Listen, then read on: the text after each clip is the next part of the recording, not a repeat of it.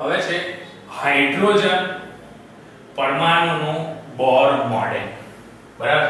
Niels બોર નામના વૈજ્ઞાનિકે આની પર રિસર્ચ કરેલું એટલા માટે આને બોરનું મોડેલ કહે છે. તો કે છે બોર મોડેલ, હાઇડ્રોજન પરમાણુનું બોર મોડેલ રુથરફોર્ડ મોડેલમાં રહેલી ખામીઓને દૂર કરવા, રુથરફોર્ડનું જે મોડેલ જે દર્શાવ્યું આપણે સોનાના વરખમાંથી આલ્ફા કિરણની અંદરથી પસાર કરી જે બનાવે રેસ પસાર કર્યા હતા અને અમુક કોણે એ પ્રકીર્ણન પામતા હતા એટલે કે વિચલિત થતા હતા. તો કે છે કે રુથરફોર્ડના મોડેલમાં રહેલી ખામીઓને દૂર કરવા માટે ઈસવીસન 1913 માં મોક્સ પ્લાન્ક દ્વારા સૂચિત ક્વોન્ટમ વિચારો પર આધારિત, બરાબર છે, મોક્સ પ્લાન્ક દ્વારા ક્વોન્ટમ ડોટ્સ નાના બરાબર છે એ ક્વોન્ટમ વિચારો પર આધારિત નીલ્સ બોરે પરમાણ્વીય બંધારણ રજૂ કર્યું. શું? પરમાણ્વીય બંધારણ. પરમાણ્વીય બંધારણને રજૂ કરતું મોડેલ એમને રજૂ કર્યું અને બોહર મોડેલ એ માત્ર પરમાણુનું બંધારણ જ, બોહર મોડેલ એ માત્ર કોનું?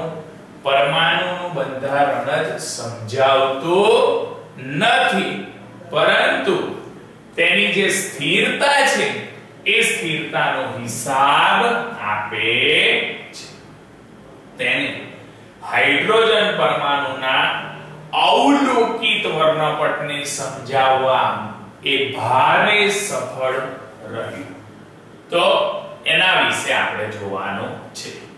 તો હાઇડ્રોજન પરમાણુનું બોરનું મોડેલ એવું સમજાવે છે આપણને કે રુથરફોર્ડની મોડેલની જે ખામીઓ હતી એને દૂર કરવા માટે મોક્સ પ્લાન્કે ક્વોન્ટમ વિચારો, ડોટ્સ હોય જેના વિચારો, એ નીલ્સ બોરે પરમાણ્વીય બંધારણને રજૂ કરતું મોડેલ એને શું કર્યું? રજૂ કર્યું. અને બોરે આ મોડેલ એ માત્ર પરમાણુના બંધારણને સમજાવતું નથી, પરંતુ તેની સ્થિરતાનો હિસાબ આપે છે અને પરમાણુના આ વર્ણપટને સમજાવવામાં ભારે એ સફળ રહ્યું છે. તો એ બોરની આપણે પૂર્વધારણા જોઈએ. નીલ્સ બોરે જે પૂર્વધારણા આપી એ બોરની પૂર્વધારણા.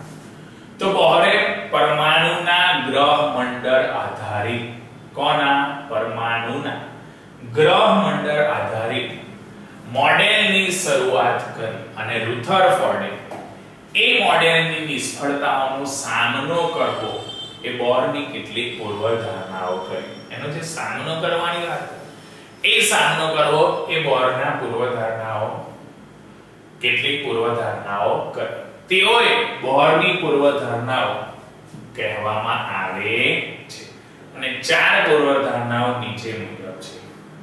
એના પરથી નીલ્સ બોરે ચાર પૂર્વધારણાઓ આપી. કેટલી પૂર્વધારણાઓ? ચાર.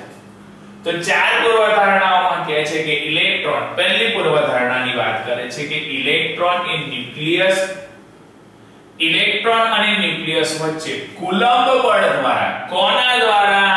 કુલંબ બળ દ્વારા ઇલેક્ટ્રોન અને ન્યુક્લિયસ વચ્ચે કુલંબ બળ દ્વારા પૂરા પાડતા કેન્દ્રગામી બળની અસર હેઠળ, બરાબર છે, ઇલેક્ટ્રોન અને ન્યુક્લિયસ વચ્ચે કુલંબ બળ દ્વારા પૂરા પાડતા કેન્દ્રગામી બળની અસર હેઠળ ઇલેક્ટ્રોન એ ન્યુક્લિયસની આસપાસ વર્તુળાકાર કક્ષામાં એ શું કરે છે?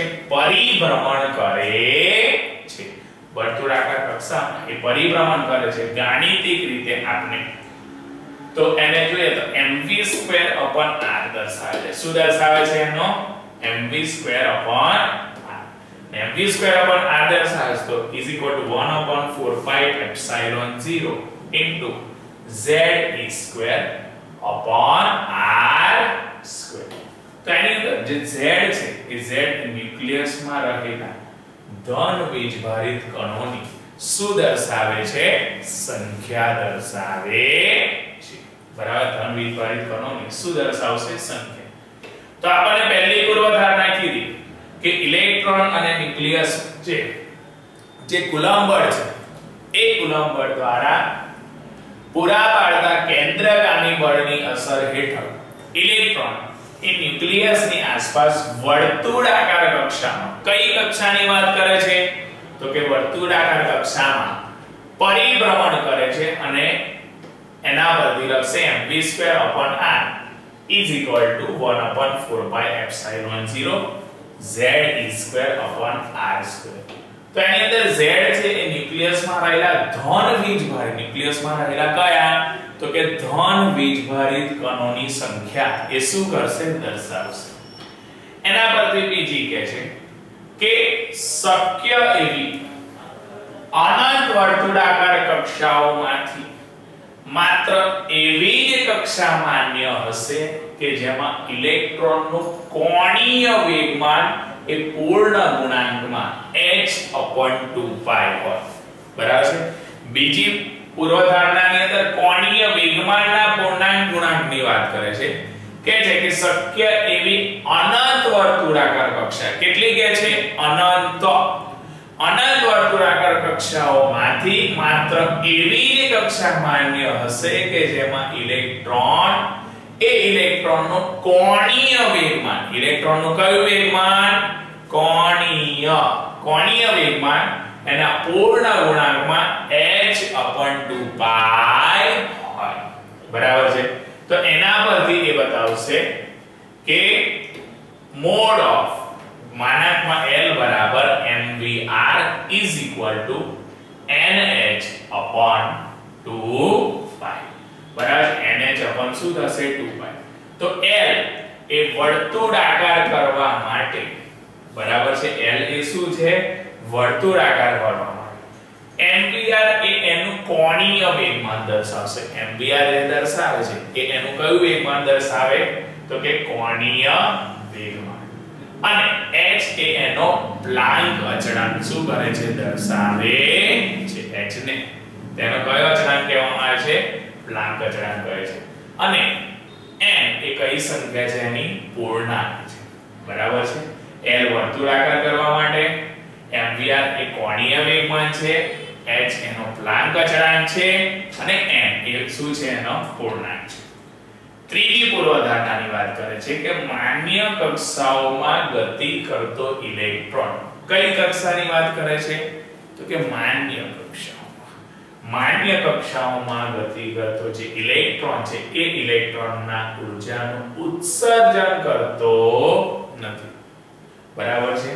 એ માન્ય કક્ષાઓમાં ગતિ કરતો જે ઇલેક્ટ્રોન છે એ ઇલેક્ટ્રોન ઊર્જાનું ઉત્સર્જન કરતો નથી. અને આ જે માન્ય કક્ષાઓ છે એ ઇલેક્ટ્રોનની ઊર્જાને શું કરે છે અચળ રહે છે. ઇલેક્ટ્રોનની ઊર્જાને કેવા રહે છે અચળ રહે છે. આ કક્ષાઓની સ્થિતિ અવસ્થાઓ કહે છે. આ કક્ષાઓની સ્થિતિ અવસ્થાઓ કહે છે કે માન્ય કક્ષાઓમાં ગતિ કરતો જે ઇલેક્ટ્રોન છે એ માન્ય કક્ષાઓમાં ગતિ કરતો ઇલેક્ટ્રોન ઊર્જાનું ઉત્સર્જન કરતો નથી. અને આ માન્ય કક્ષાઓમાં ઇલેક્ટ્રોનની ઊર્જા એ કેવી રહે છે તો કે અચળ રહે છે. આ કક્ષાઓની સ્થિતિ એ કક્ષાઓની સ્થિતિ અવસ્થાઓ કહે છે.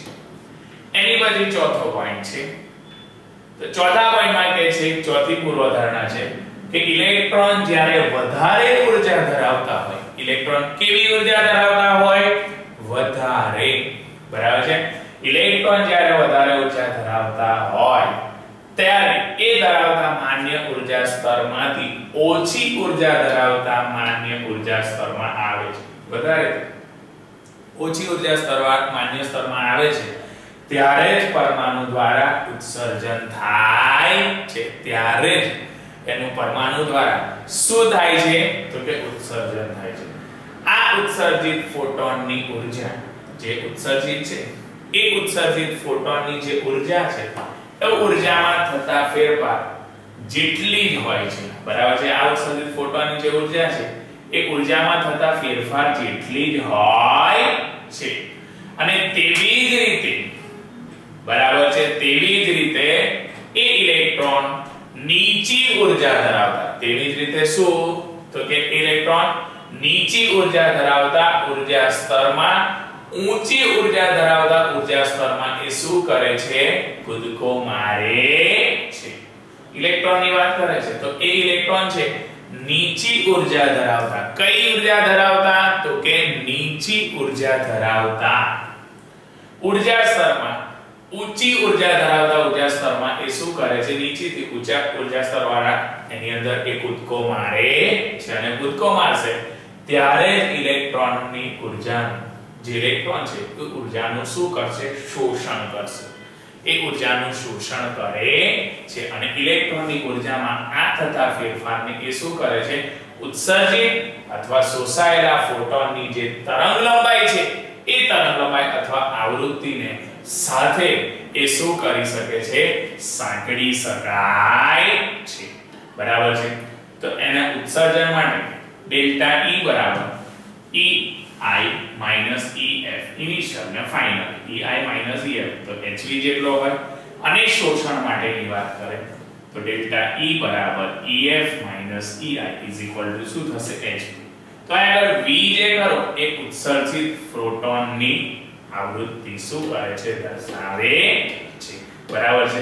તો અહીં આગળ એના બોરની જે પૂર્વધારણા હતી એ બોરની પૂર્વધારણા, ચાર પૂર્વધારણા એ શું કરી દર્શાવી? છેલ્લી ચોથી પૂર્વધારણાથી એ ઊર્જા સ્તરોની વાત કરે. નીચલા ઊર્જા સ્તર અને ઊંચા ઊર્જા સ્તર, ઉત્સર્જન અને શોષણની વાત કરે. તો એ ઉત્સર્જન અને શોષણના બંને સૂત્ર જોયા કે ડેલ્ટા E બરાબર EI minus EF is equal to h in delta. એ ઉત્સર્જન માટે તો શોષણ માટે ડેલ્ટા E બરાબર EF minus EI is equal to h.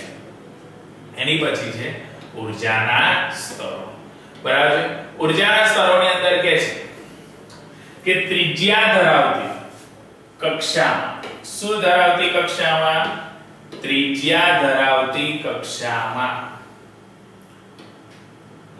એ ત્રિજ્યા ધરાવતી જે કક્ષા છે એ ત્રિજ્યા ધરાવતી કક્ષામાં ગતિ કરતા ઇલેક્ટ્રોનની ઊર્જા શોધવા માટે, ગતિ કરતા જે ગતિ કરે છે, મૂવ કરે છે, એ ગતિ કરતા ઇલેક્ટ્રોનની ઊર્જા શોધવા માટે આપણે નીચે મુજબના સૂત્રનો આપણે શું કરીશું? ઉપયોગ. mv2 r વાળું જે કોણીય વેગમાન વાળું હતું તો એ જે સ્ટાર્ટિંગ નું હતું કે mv2 r, તો અહીં આગળ mv2 n આપેલો છે. Rn is equal to 1/4 pi epsilon 0 Ze2/Rn no square. તો જે Vn છે એ speed of the electron it's orbit, જે કક્ષામાં હોય એ કક્ષામાં એની ઇલેક્ટ્રોનની સ્પીડ દર્શાવશે. તો બંને બાજુ mr3n બરાબર છે એ મલ્ટીપ્લાય કરીશું. તો મલ્ટીપ્લાય કરીશું તો અહીં આગળ m2 v2 rn નો સ્ક્વેર, કારણ કે એક rn શું થઈ જશે? કટ થઈ જશે. ક્યુબ વડે બોલીશું તો કટ થશે એટલે rn સ્ક્વેર રહેશે. m બે વખત થશે એટલે m સ્ક્વેર થશે. 1/4 pi epsilon 0 m z is square. Cube વડે બોલીશું એટલે rn સ્ક્વેર માંથી r સ્ક્વેર કટ થઈ જશે એટલે એક rn શું થાય છે? રહે છે. તો એના પર જે થશે m2 vn square rn square is equal to n square h square upon 4 pi square is equal to m upon 4 pi epsilon 0 z is square into rn. તો એના પરથી n ઓર્બિટ માટે rn, તો એ rn ને આપણે જો સૂત્ર કરતા બનાવીએ તો rn માટે ઇક્વેશન બનશે આપણું 4 pi epsilon 0 n square h square upon 4 pi square m z square. 4 pi કટી બરાબર છે. તો n square h square epsilon 0 upon z square m અને શું થશે? pi. 4 4 કટ થાય, pi સ્ક્વેર માંથી નીચે એક pi રહેશે એટલે pi બરાબર છે epsilon 0 ઉપર આવી જશે એટલે n square h square epsilon 0 pi એક કટ થઈ નીચે આવશે z e square m અને pi આપણને આવે છે. બરાબર છે. તો આ ઇક્વેશન આપણને લાસ્ટમાં શું થાય છે? મળે છે. તો આપણે જે કક્ષા છે એ કક્ષામાં ઇલેક્ટ્રોનની ત્રિજ્યાનું સૂત્ર એ શું થાય છે? મળે છે. ઇલેક્ટ્રોન કક્ષામાં જે ત્રિજ્યા છે એ ત્રિજ્યાનું સૂત્ર આપણને મળે છે n2 h2 epsilon 0 upon z square m અને pi. એ આપણને એનું સૂત્ર શું થાય છે? મળે છે.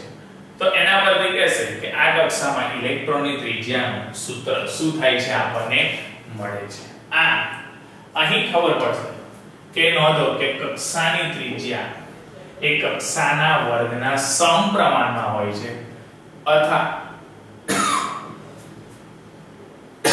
ઊંચા ક્રમની કક્ષાઓ બરાબર છે એ વર્ગના સમપ્રમાણમાં અને વર્ગના સમપ્રમાણમાં હોય જેથી ઊંચા ક્રમની કક્ષાઓની ત્રિજ્યા એ વધુ હોય છે અને વધુમાં જે માન્ય કક્ષાઓ છે એ માન્ય કક્ષાઓની ત્રિજ્યા એની સાપેક્ષે કિંમતનો જે ગુણોત્તર છે કિંમતનો શું કહે છે ગુણોત્તર એ કિંમતનો ગુણોત્તર એ કિંમત ગુણોત્તરમાં હોય છે અને આગળ ગુણોત્તરમાં હાઇડ્રોજન પરમાણુ માટે સૌથી અંદરની કક્ષાની ત્રિજ્યા કઈ કક્ષાની વાત કરે છે સૌથી અંદર બરાબર સૌથી અંદરની કક્ષાની ત્રિજ્યાને બહોર ત્રિજ્યા કહેવામાં આવે છે. સૌથી અંદરની ત્રિજ્યાને બહોર ત્રિજ્યા કહે છે. તેની સંજ્ઞાથી રજૂ કરવામાં આવે છે અને તેની જે કિંમત હોય છે એ કિંમત ના પદમાં બીજા કક્ષાઓની ત્રિજ્યા નીચેના સંબંધથી એને શું કરી શકાય છે રજૂ કરવામાં આવે છે. તો Rn n² a0 તે દર્શાવશે કે કક્ષાઓ વચ્ચેનું જે અંતર છે બરાબર છે કોની વચ્ચેનું કક્ષાઓ વચ્ચેનું જે અંતર છે એ ક્રમશઃ કેવું જાય છે વધતું જાય છે ક્રમશઃ વધતું જાય અને Rn માંથી કિંમત એ સમીકરણમાં આપણે જો ઝડપ મૂકીએ તો ઝડપ આપણને ઝડપનું સમીકરણ આપણને કોનું સમીકરણ ઝડપનું સમીકરણ v of n is equal to nh upon 2 pi m Rn. તો nh upon 2 pi m Rn નું ઇક્વેશન ઊંધું થઈ જાય એટલે n² h² epsilon 0 z e² m અને pi. તો 1 upon 2 pi m એ બધું કટ થાય તો 1 upon 2 z e² upon epsilon 0 n into h એ શું કરે છે આપણને ઝડપનું એ સૂત્ર મળે છે 1 upon 2 z e² epsilon 0 n. તો આપણને એ ઋણવિભારિત જે સ્થિતિ ઊર્જા છે એ ઋણવિભારિત સ્થિતિ ઊર્જા તેના કિસ્સામાં ઇલેક્ટ્રોન અનંત અંતરેથી કયા અંતરેથી વાત કરે છે અનંત અંતરેથી ધન વીજભારિત કણથી અંતરે લાવવા માટે કુલંબ બળ અને અંતરના ગુણોત્તરને સંકલનથી બરાબર છે ઇન્ટિગ્રેશન દ્વારા એને શું કરી શકાય છે મેળવી શકાય છે ઇન્ટિગ્રેશન દ્વારા મેળવશે. તો આ આગળ કહે છે કે u is equal to 1 upon 4 pi epsilon 0 integration of Rn to infinite z e square upon r square into dr.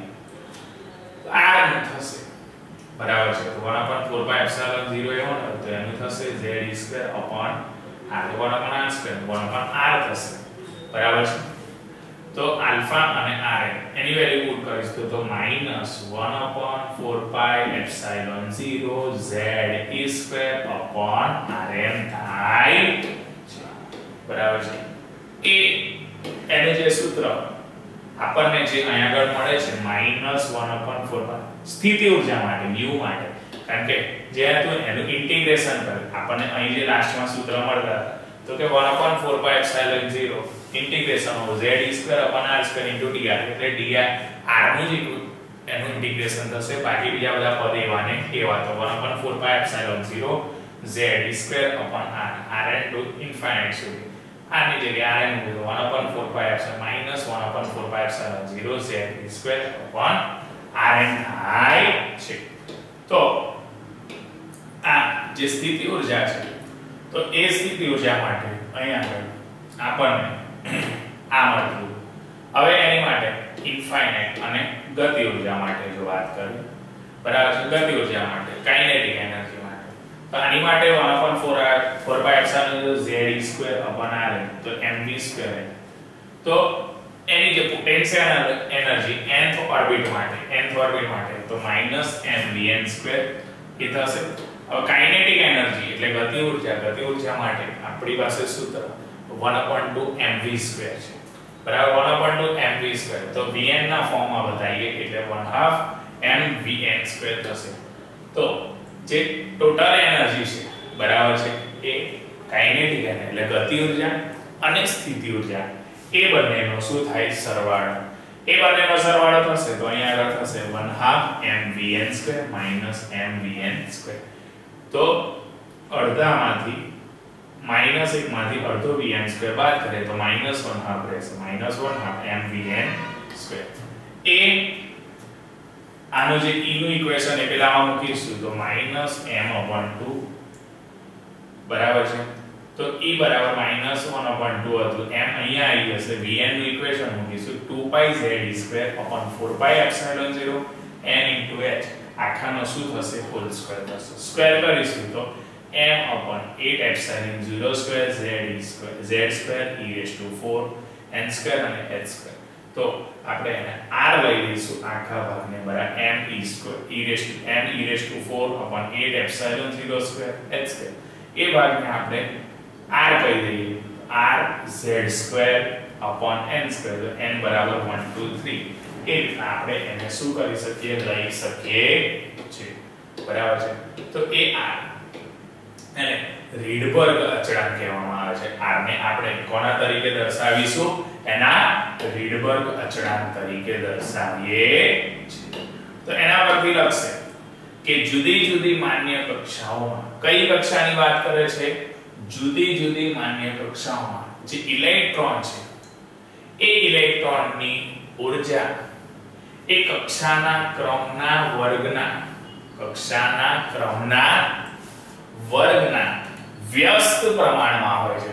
કક્ષાના ક્રમના વર્ગના વ્યસ્ત પ્રમાણમાં હોય છે. અને આ કક્ષામાંના ઇલેક્ટ્રોનની જે ઊર્જા છે એ ઊર્જા કેવી હોય છે તો કે ઋણ હોય છે બરાબર છે. આ કક્ષામાંના ઇલેક્ટ્રોનની જે ઊર્જા છે એ કેવી હોય છે તો કે ઋણ હોય છે. અને જે સૂચવે છે કે ઇલેક્ટ્રોન ન્યુક્લિયસ સાથે બંધનમાં છે. ન્યુક્લિયસ સાથે કેવું છે તો કે બંધનમાં છે. આ n = 9.11 ગુણ્યા 10 ની -31 ઘાત e બરાબર 1.6 ગુણ્યા 10 ની -19 ઘાત કુલમ એપ્સિલોન 0.85 ગુણ્યા 10 ની -11 ઘાત h પ્લાન્ક અચળાંક 6.62 ગુણ્યા 10 ની -34 ઘાત r જે રીડબર્ગ અચળાંક હતો એ 2.17 ગુણ્યા 10 ની -18 ઘાત.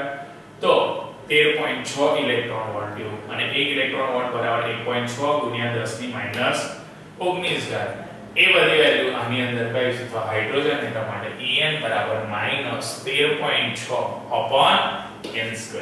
એવું આપણને શું થાય છે એ મળે છે બરાબર છે. તો En બરાબર -13.6 eV આપણને શું મળશે તો મહત્તમ ઊર્જાની જે અવસ્થા છે કઈ અવસ્થાની વાત કરે છે મહત્તમ ઊર્જાની અવસ્થા.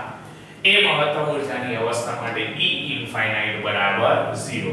એનો અર્થ એ થશે કે જુદી જુદી કક્ષાઓ સુધી કઈ કક્ષાઓની વાત કરે છે જુદી જુદી કક્ષાઓ સુધીના જુદા જુદા ઊર્જા સ્તરો એની અંદર શું કરે છે રજૂ કરે છે. આમ તેની ચિત્રાત્મક રજૂઆત કઈ રજૂઆતની વાત કરે છે ચિત્રાત્મક રજૂઆત આકૃતિમાં દર્શાવીને ઇલેક્ટ્રોન મુક્ત કરે એ તેવું શું કરે છે દર્શાવે છે. આ રીતના એની આખી ચિત્રાત્મક બધા એનર્જી લેવલ અલગ અલગ પહેલું બીજું ત્રીજું ચોથું પાંચમું છઠ્ઠું એટલા ઇન્ફાઇનાઇટ સુધી બધા અલગ અલગ લેવલો એના શું કરે છે અહીં આગળ બતાવ્યા છે. તો અહીં કહે છે એ ચિત્રાત્મક રજૂઆત આકૃતિમાં દર્શાવી છે અને ઇલેક્ટ્રોનને મુક્ત કરે ઇલેક્ટ્રોનને શું કરે છે એ એનર્જી લેવલમાંથી મુક્ત કરે તેવું એની અંદર આપણે શું કરીએ છીએ દર્શાવીએ છીએ. અને એ દર્શાવીશું બરાબર છે આખા એનર્જી લેવલ પહેલા માટે આપણે જે સાબિત કર્યું હતું કે -13.6 ઇલેક્ટ્રોન વોટ આવતો હતો n બરાબર 2 મૂકીએ તો એ પ્રમાણે વેલ્યુ -3.4 ઇલેક્ટ્રોન વોટ મળે. n બરાબર 3 મૂકીએ તો -1.5 1.51 ઇલેક્ટ્રોન વોટ મળે. n બરાબર એ રીતના અલગ અલગ સ્તર માટે n ઇન્ફાઇનાઇટ સુધી અલગ અલગ મળે છે. આ એને એકોર્ડિંગમાં વાત કરે કે બોરની જે ચોથી પૂર્વધારણા હતી એના મુજબ જ્યારે ઇલેક્ટ્રોન Vmn કક્ષામાં થઈ કક્ષામાં કૂદકો મારે છે, બરાબર છે, એ કક્ષામાં શું કરે છે, કૂદકો મારે ત્યારે ઉત્સર્જિત અથવા શોષાય, કોના દ્વારા, ઉત્સર્જિત અથવા શોષાયેલી, બરાબર છે, એ ઉત્સર્જિત કે શોષાયેલી જે ઉર્જા છે, એ ઉત્સર્જિત કે શોષાયેલા વિકિરણની આકૃતિ નીચેના સૂત્ર દ્વારા શું કરી શકાય છે, એને રજૂઆત કરી શકાય છે. તો એ રજૂઆત કરવા માટે, બરાબર છે, નાનું ઇક્વેશન દર્શાવ્યું છે કે Vmn = RZ²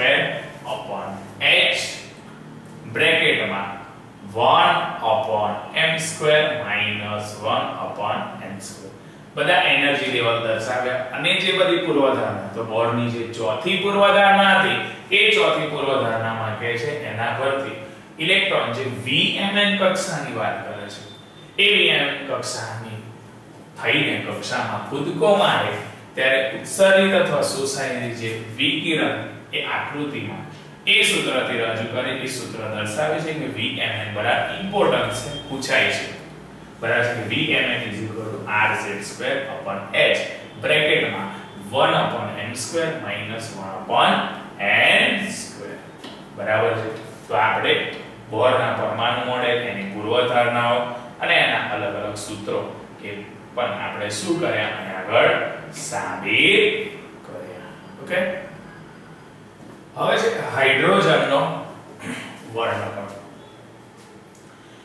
તો આગળ આપણે જોયું નીલ્સ બોરનો બધા મોડેલ, રુથરફોર્ડનું મોડેલ, એવી રીતના હાઇડ્રોજનનો શું છે, વર્ણપટ. હાઇડ્રોજનના વર્ણપટની અંદર કહે છે કે તે હાઇડ્રોજન પરમાણુને આકૃતિ એ વર્ણપટમાં શું કરશે, દર્શાવે છે. અગાઉ તે પ્રમાણે હાઇડ્રોજનનો રેખીય વર્ણપટ, હાઇડ્રોજનનો કયો વર્ણપટની વાત કરે છે, રેખીય વર્ણપટ.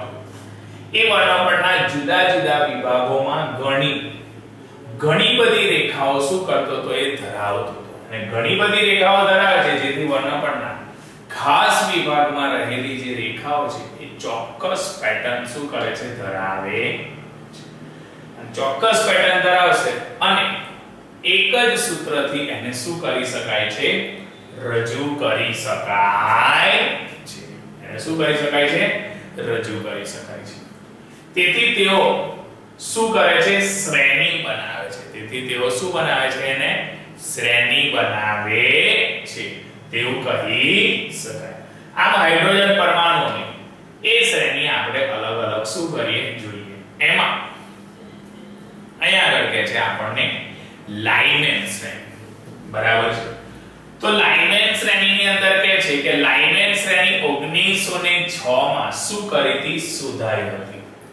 લાઇમેન શ્રેણી એ 1906 માં શોધાઈ હતી અને બોરના મત મુજબ આ જે શ્રેણી હતી એ શ્રેણી ઇલેક્ટ્રોનના ઉચ્ચ કક્ષાઓમાંથી, બરાબર છે, ઇલેક્ટ્રોનની કઈ કક્ષાઓની વાત કરે છે, તો કે ઉચ્ચ કક્ષાઓ, બરાબર. એ ઉચ્ચ કક્ષાઓમાંથી પ્રથમ કક્ષામાં સંક્રાંતિ કરે ત્યારે આ શ્રેણી એ શું કરે છે, એ મેળવે છે.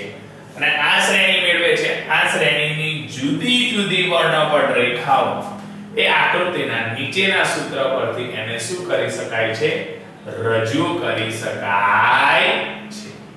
તો એ રજૂ કરવા માટે અહીં ઇક્વેશન આપ્યું છે કે V1 R/H 1/1² - 1/, અહીં mn હતું પરંતુ અહીંયા m = 1 મૂકીએ પહેલા માટે, એટલા માટે 1/1² - 1/n². તો કહેશે n એ મોટી પ્રાકૃતિક શું છે, સંખ્યા છે, એકથી મોટી. n શું કહે છે, n પ્રાકૃતિક સંખ્યા છે. તો એના પરથી અહીંયા આખી એની શ્રેણી આપણને શું કરશે, દર્શાવશે. તો આ લાઇમેન શ્રેણીની વાત કરીએ તો પહેલા માટે બીજું એ પહેલા પર, ત્રીજા પહેલા પર, ચોથું ઇન્ફાઇનાઇટ સુધી એ ફર્સ્ટ પર એનું લેવલ એનું શું કરે છે, દર્શાવે છે. તો આ જે દર્શાવે છે પહેલા લેવલ માટે એ એની લાઇમેન સિરીઝ માટેનો આખો ડાયાગ્રામ. અલગ અલગ સિરીઝ જોવાની છે, 12 શ્રેણી જોવાની છે, વનસીન સિરીઝ જોવાની છે, બરાબર છે. તો આ હતી આપણી પહેલી લાઇમેન શ્રેણી. લાઇમેન શ્રેણીમાં કઈ છે? લાઇમેન શ્રેણીમાં એટલું જ કીધું કે લાઇમેન શ્રેણી 1906 માં શોધાઈ હતી અને બોરના મત મુજબ, કોના મત મુજબ? બોહરના, નીલ્સ બોર હતો. એ નીલ્સ બોર મત મુજબ શ્રેણી ઇલેક્ટ્રોનની ઉચ્ચ કક્ષાઓ, ઇલેક્ટ્રોનની કઈ કક્ષાઓ? તો કે ઉચ્ચ કક્ષાઓ n બરાબર 2, 3 અને 4 માંથી પ્રથમ કક્ષામાં સંક્રાંતિ કરે છે. કઈ કક્ષામાં? પ્રથમ. એટલા માટે અહીં આગળ ડાયાગ્રામ અહીં આગળ છે કે બીજી એ પહેલા સાથે, ત્રીજી એ પહેલા સાથે, ચોથી પહેલા સાથે અપ ટુ ઇન્ફાઇનાઇટ બધા ફર્સ્ટ સાથે એ n શું કરે છે? સંક્રાંતિ કરે છે. ત્યારે આ શ્રેણી મેળવે છે અને શ્રેણી એ જુદી જુદી વર્ણપટ રેખાઓને આકૃતિના નીચેના સૂત્રથી મદદથી એને શું કરી શકાય છે? રજૂ કરી શકાય છે. એટલા માટે એનું જે ઇક્વેશન હતું એ 1m ઇક્વેશન એનું બનતું હતું કે 1m r/h 1/1/1/n². એ રીતના એને શું કરીશું? દર્શાવીશું. ત્યાર પછી આગળ બામર શ્રેણીની વાત કરીએ. કોની વાત કરે છે? બામર. તો બામર શ્રેણી 1885 માં દ્રશ્ય વિભાગમાં શું કરી હતી? શોધાઈ હતી. બરાબર છે. બામર શ્રેણીની વાત કરીએ તો બામર શ્રેણી 1885 માં દ્રશ્ય વિભાગમાં શું કરી હતી? શોધાઈ હતી. અને બોરના મત મુજબ આ શ્રેણીમાં ઇલેક્ટ્રોન ઉચ્ચ કક્ષાઓ, ઇલેક્ટ્રોનની કઈ કક્ષાઓની વાત કરે છે? ઉચ્ચ કક્ષાઓ એટલે કે n બરાબર 3, 4, 5 એમાંથી જે દ્વિતીય કક્ષા છે, બરાબર છે, એટલે m બરાબર 2 માંથી એ શું કરે છે? લાઇમેન હતી એ પહેલા જો સંક્રાંતિ કરી દીધી. બામર શ્રેણી છે એ બીજા જોડે શું કરે છે? સંક્રાંતિ કરે છે. એટલા માટે અહીં આગળ કહે છે, બરાબર છે, કે દ્વિતીય કક્ષા m બરાબર 2 માં એ સંક્રાંતિ કરે છે અને શ્રેણીની આ જુદી જુદી વર્ણપટ રેખાઓની જે આવૃત્તિઓ છે એ નીચેના સૂત્રની મદદથી એને શું કરવામાં આવે છે? આપવામાં આવે છે. તો V2n એની માટે ઇક્વેશન બનશે કે V2n r/h બ્રેકેટમાં 1/2² - 1/n². તો n is greater than 2. બરાબર છે. તો આ એની બામર શ્રેણી છે. એ બીજા સ્તર, બરાબર છે, એનર્જી લેવલ છે એના બીજા સ્તર સાથે એ શું કરે છે? સંક્રાંતિ કરે છે. એના પછી ત્રીજી છે કે પાર્શ્વત શ્રેણી. પાર્શ્વત શ્રેણીની અંદર વાત કરે છે. આ પાર્શ્વત શ્રેણી 1908 માં નજીકના પાર રક્ત વિભાગમાં શું કરી હતી? શોધાઈ હતી.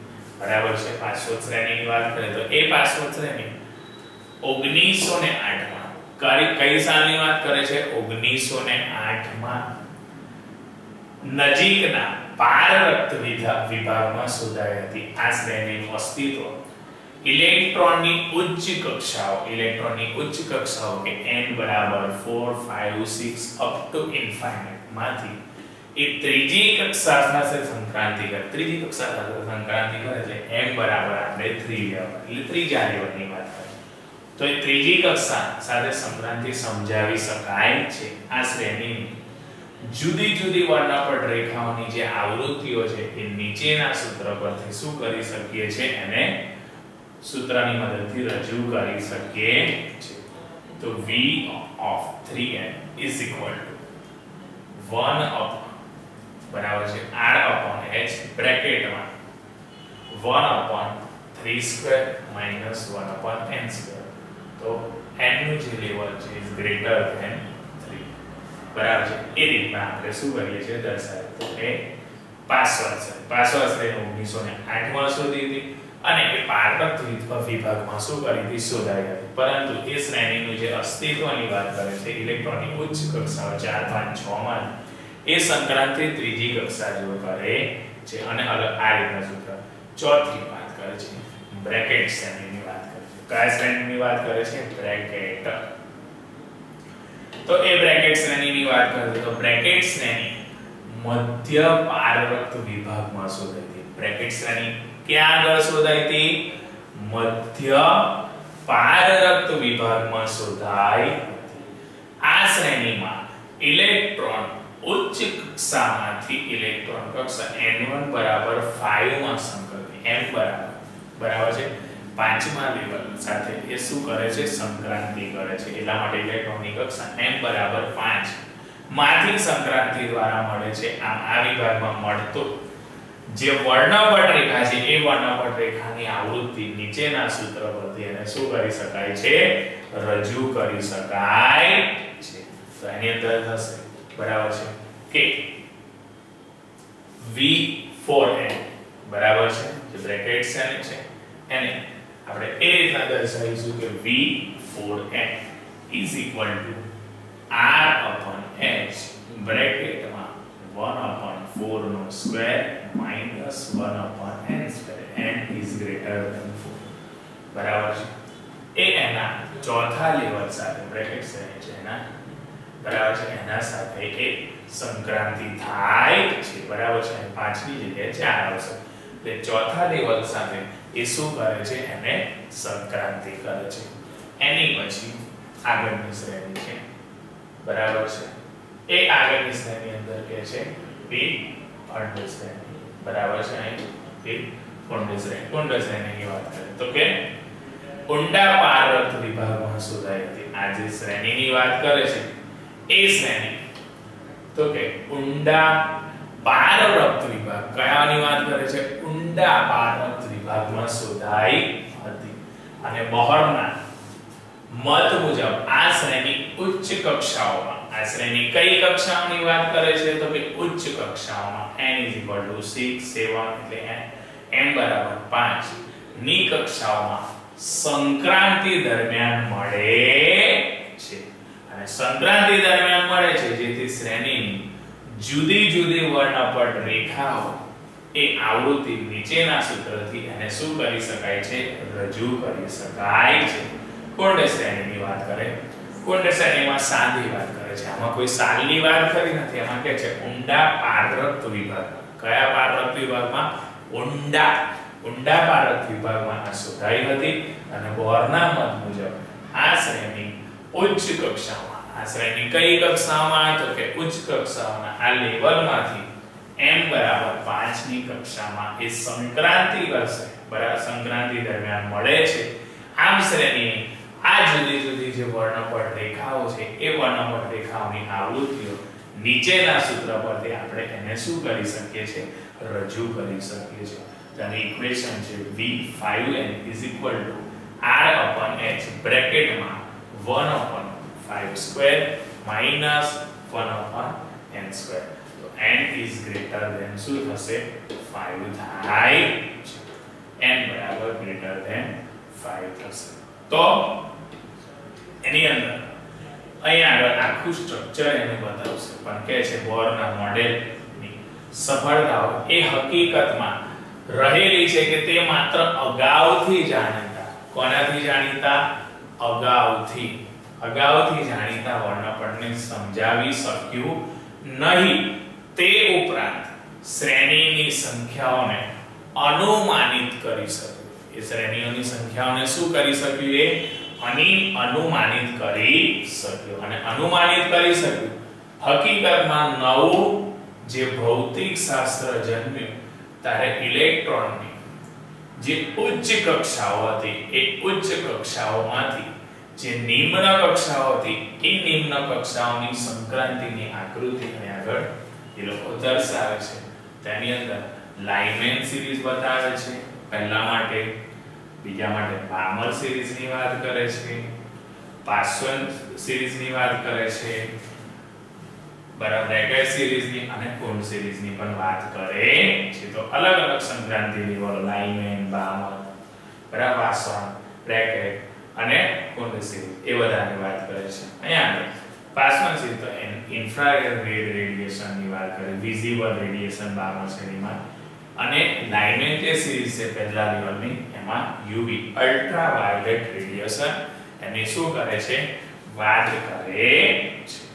તો અહીંયા આપણને એ દર્શાવ્યું બરાબર કે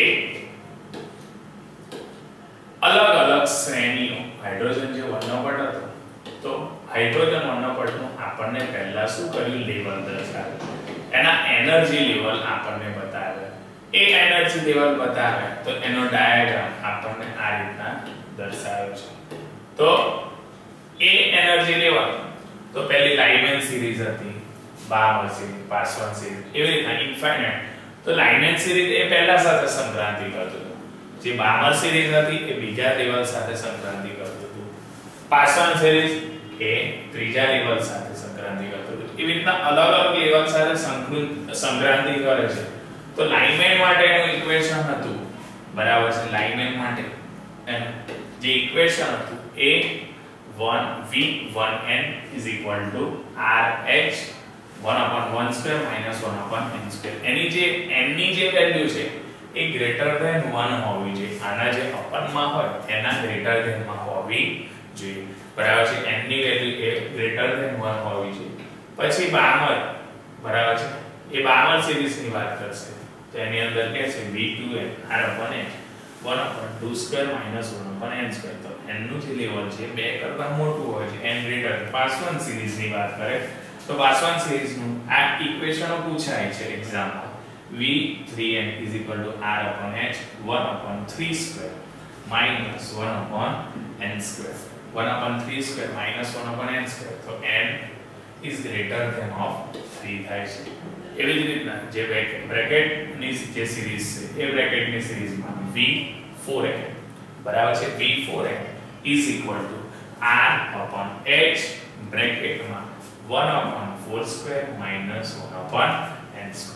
તો n is greater than 4. એ ચોથા લેવલ સાથે સંક્રાંતિ, અલગ અલગ લેવલ સાથે સંક્રાંતિ કરે છે, બરાબર છે.